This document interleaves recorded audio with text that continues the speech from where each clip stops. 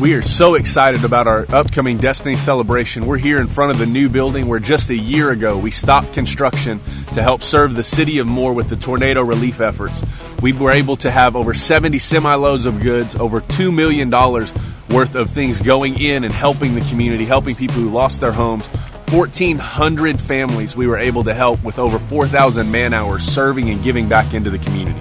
It's really going to be great when we come together that last Sunday in June the 29th. Mark it down on your calendar. We'll do our regular morning 9 and 11 o'clock service times. But that evening at 6 o'clock, we're going to have a special time. We're actually inviting all of our community, city officials, people that were involved with the tornado relief efforts. And at 6 p.m., we'll do a grand opening ribbon cutting for our facility to let our community know that we're here. We're also going to be joining together for special presentations in the sanctuary.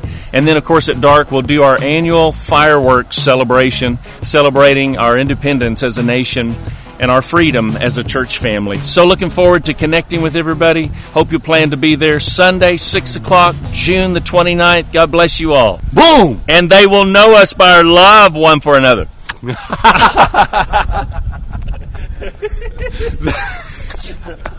I almost turned to see what you were saying. That was so close.